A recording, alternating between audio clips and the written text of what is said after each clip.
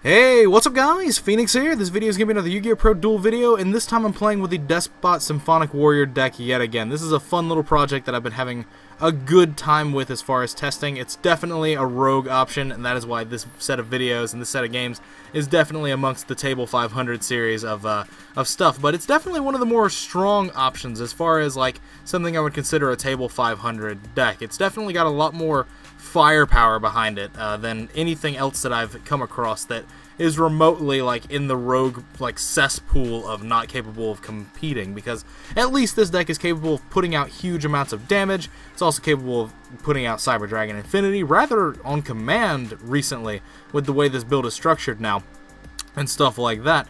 That is definitely just such a fun option. Now, there's definitely things that I wish to tweak about this list. This is definitely just one of the things I've been testing.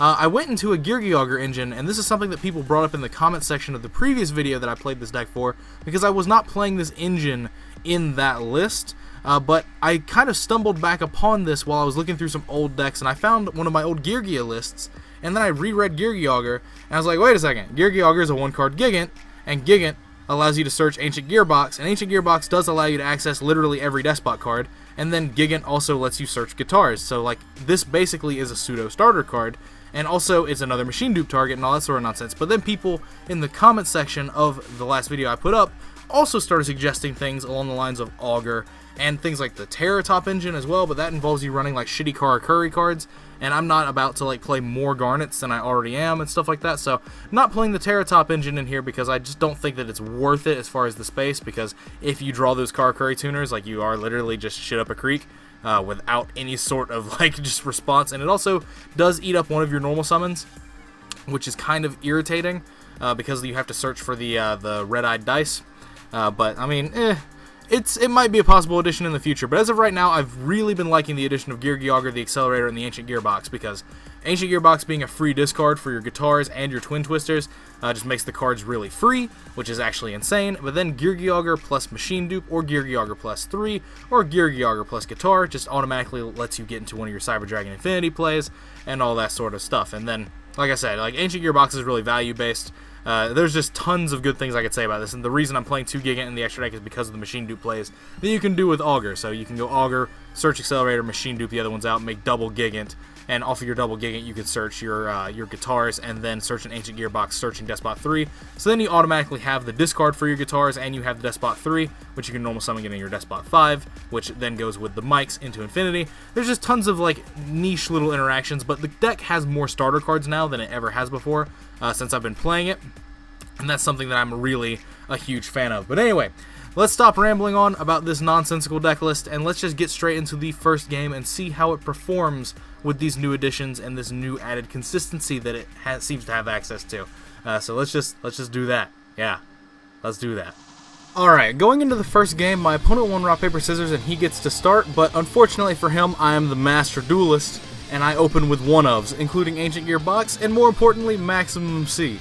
So he starts with an Ice Bell into a Glass Bell, and unfortunately he just has to continue into my Max C, or else he's not able to make a play, and he's already given me a +1 because of how Ice Bell's interaction with Max C works. It's a very, very unfavorable interaction in the form of when Ice Bell summons itself, it summons itself and then as a separate action summons Glass Bell from the deck. So you will draw 2 cards off Max C. The same thing with Magician's Navigate. Magician's Navigate will summon a Dark Magician from your hand and then a level 7 Spellcaster from your deck as 2 separate actions. So even though it is 1 card effect resolving, it is 2 separate special summons that the game state recognizes, and thus you get 2 Max C draws. So just another reason why I ultimately just don't like the card design in terms of how Ice Bell interacts. But so with all the cards that I got off this Max C, I'm able to just push his throat in. Now I actually had game this turn. If I had thought to use my second Despot 3 that was being negated by Crystal Wings effect to pump the other Despot 3's attack points up in value.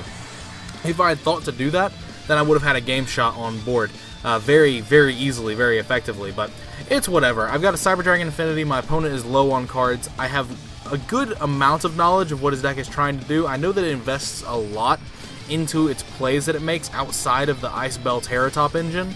Like, it's got a lot of stuff, like the Monster Mash engine, as far as decks go, The only real deck that I've seen that was really capable of making a lot of plays very effectively was the water version of Monster Mash, like Water Mash, because then you had all these grave effects that were triggering and stuff like that. So outside of Ice Bell and Terra Top, his deck doesn't really have that many one-card plays, so you're able to just get value off of that based off what you negate at what point. But so, next game, I opened 2 1-ofs yet again, the exact same 2 1-ofs, Max C and Ancient Gearbox.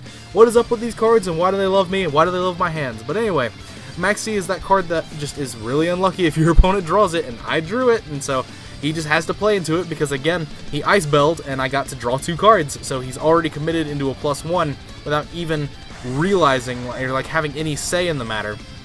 So there's not really much you can do about it other than just commit into it. But so at this point, dealing with a Crystal Wing that's indestructible by card effects is super easy to deal with, because all you have to do is bait one of its negations and then you suck it up with Cyber Dragon Infinity. It's very easy to deal with, very much something that's easy and not very strenuous. Now here, I had game in like 4 different ways, but I missed all of those game shots as far as how I should have done them. 1, I just didn't attach off my Daigusto Phoenix. 2, if I had made Trishula and banished his Chambara, instead of making Trishula main phase 2 and then detached off Daigusto Phoenix, that would have been game. If I had attacked with my weakest monster into the Chambara first, to force the Cyber Dragon Infinity negate on it, and then still have other bigger monsters to attack with instead of attacking with the Cyber Dragon Infinity, then I would have also had game. There's multiple different things that could have just amounted to me having a game shot, but no big deal. He's very low on cards. I've got a Cyber Dragon Infinity up. I've got a commanding lead as far as the game goes, and I'm just able to win off of that. Now, game 3, even though he lost the previous game, he tells me to go first, because he's like, fuck this, I'm not going second and having my board broken again. We're not dealing with this shit. We'll just summon Ice Bell and do our own thing. So my hand is kind of weak as far as an opening goes. If I had Geargiauger or a Machine Dupe or Symphonic Warrior Guitars, I would have had a much better situation. But unfortunately, that is not the case. So I just summoned Despot 3 and summon my 2, get a search, and then pass with a strike. And I have a Raigeki, so when he goes to summon his Crystal Wing that's indestructible by card effects, I just strike it. So he's locked under Ice Bell. He's used a lot of his stuff as far as his engine pieces. I'm sure he probably doesn't extra deck 2 Crystal Wings, so I don't feel like I'm going to have to deal with Crystal Wing again for the rest of the game if I strike it there. And then I'm able to flip over Raigeki on the rest of his board that he commits into. So not really much that has to be said and done there. I'm just capable of going into a very large amount of play off of a Geargiauger that I have access to, that I believe I drew for a turn.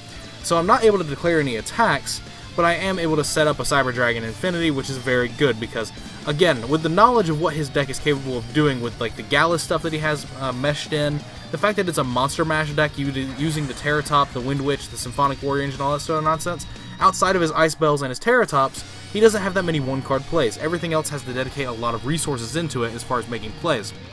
And that's where the weakness that I'm able to pick apart in his deck essentially lies, because I'm able to basically force him into certain play strings where he has to make things. Like in the last turn, really the only thing he could have done was make that Trishula and hope that I don't negate it with Cyber Dragon Infinity.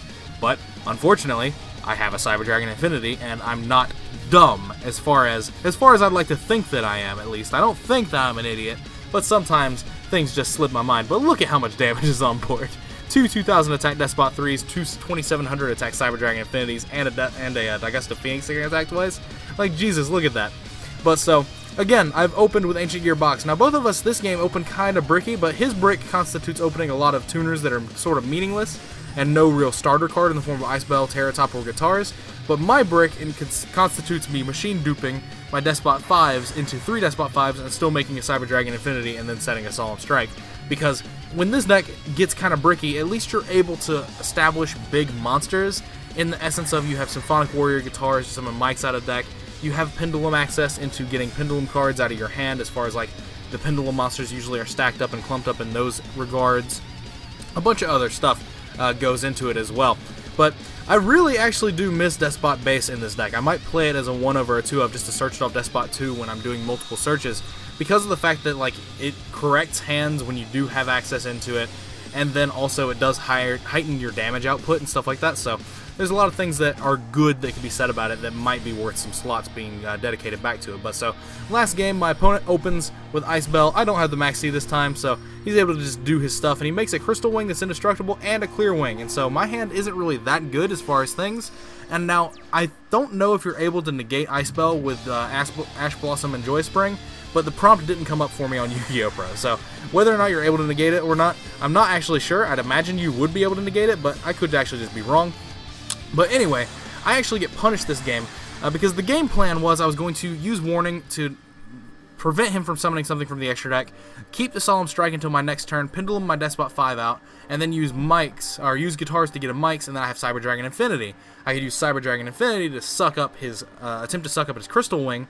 He's going to negate it with Clear Wing very clearly because I can still negate with Cyber Dragon Infinity, and then his Crystal Wing would be able to negate Cyber Dragon Infinity. You know, it's a four chain link, you know, thing where he would come out on top of that. But I have Solemn Strike, so I could just strike his Clear Wing. That was the game plan the entire time.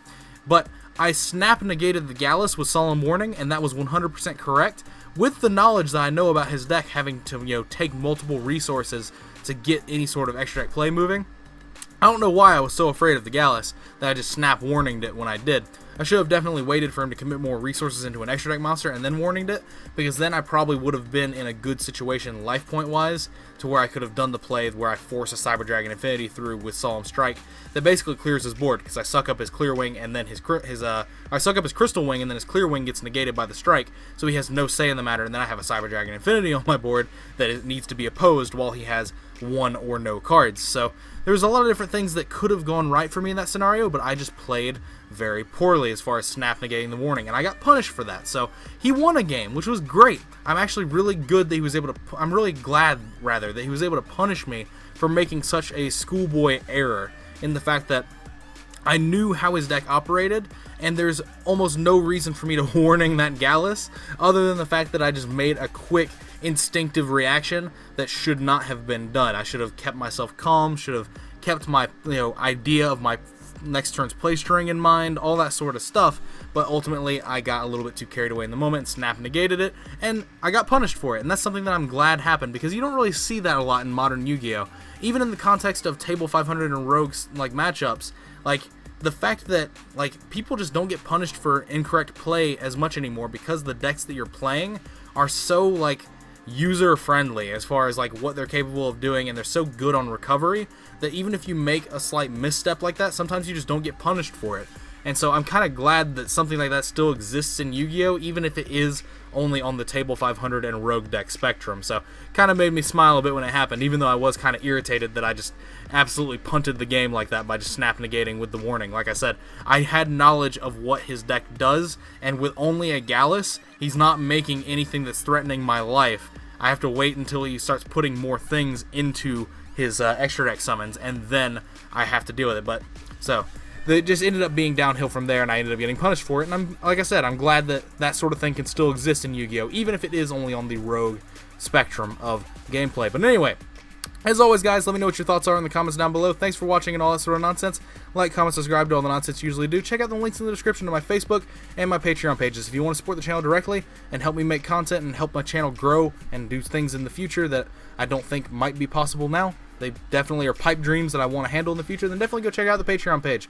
Link is in the description, as I've already said. And check out the reward tiers. One of the reward tiers gives you access to my private Discord server, which is where Dance King came from. It's where all the people that I've played in the past couple of months have come from, because I just love to, like, shoot the shit with these people in my Discord server, and then I always go to them for games, for testing, all that sort of stuff. And it's just a ripe old merry group of people. But other than that, there's also a monthly giveaway that I do at the end of each month for the people that have supported me on Patreon. The details of that, including what I'm giving away at the end of this month, should be on my Patreon feed for all to see, even if you are not a donor. So definitely go check that out if you are interested, and you can get details on the giveaway there as well. But other than that, if you want to buy or sell cards while also indirectly supporting the channel, then check out Second Chance Gaming's website, which is also linked in the description. They are a direct sponsor of me and this channel, and I'm a big fan of how they do business with what I've dealt with thus far. So definitely check out their site and let them know the Phoenix sent you. But other than that, as always, thanks for watching. Again, let me know what your thoughts are in the comments down below. Thank you for your time as usual, and take care, guys. I will see you in the next video.